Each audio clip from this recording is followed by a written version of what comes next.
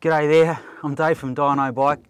I just wanted to briefly talk to you about running an original O2 sensor or the OEM O sensor in an aftermarket exhaust system, and then show you what that means in terms of the performance, the way the bike runs, and the AFR readings. So first of all, I'll just show you we've got an aftermarket exhaust system here, and it's got what we call a narrow band OEM sensor plugged into it. It's connected up, it's running live, and the information is being used by the ECU to come up with a fuel figure of 14.7 to 1 is the norm these days, set by manufacturers.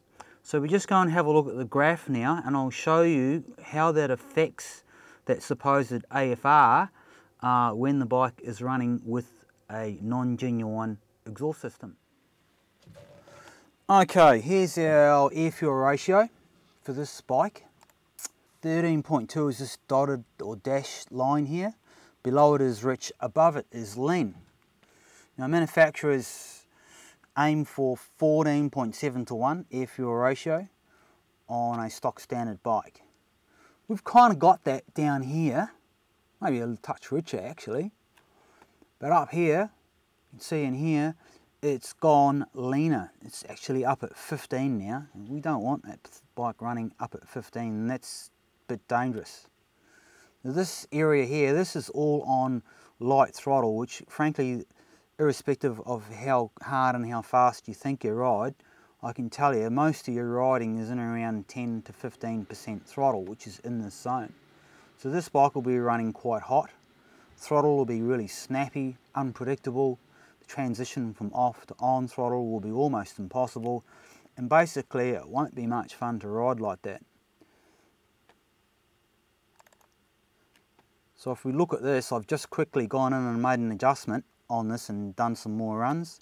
We've now turned off the narrowband O2 sensor, and I've adjusted the fuel mapping in this zone. Again, we're at 10% throttle.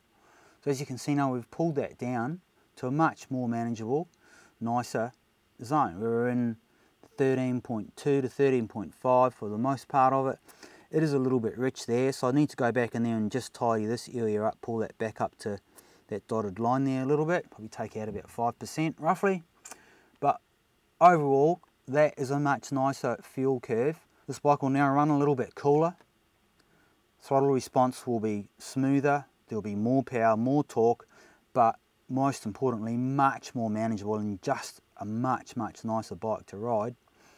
So as I said before, trying to tune a bike with narrowband O2 sensors, or if you're thinking that you're going to put the O2 sensor back into your aftermarket exhaust, please think again. You need to find a way to eliminate the O2 sensor so that you can get that fuel ratio down in that zone where the bike runs much nicer.